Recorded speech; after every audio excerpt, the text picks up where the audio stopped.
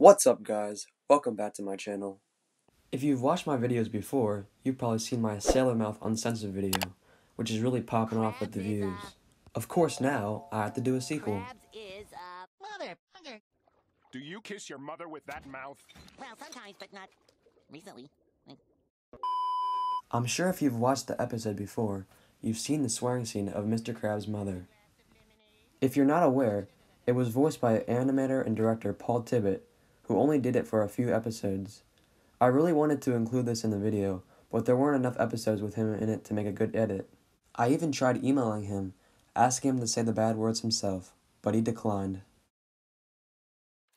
So yeah, sorry about that. I just thought it'd be really cool to include that scene in my video. Before we get into it, make sure to like, subscribe, and turn those notifications on. Oh, and out of curiosity, I checked how many of you who watch my videos were subscribed to me. That's definitely not good. Let's try to get that number up. Nuh-uh, not that word. That word. Fuck face. Oh hey, I think I know what that means. That's one of those sentence enhancers. Sentence enhancers? You use it when you want to talk fancy. You just sprinkle it over anything you say and well, you got yourself a spicy sentence sandwich. Oh, I get it. Let me try. Hello, Patrick. Lovely fucking day we're having, isn't it? Why, yes it is, SpongeBob. This fucking day is particularly fucking lovely. Oh, fucking right you are, Patrick. Taxation? Is that... Fuck yeah.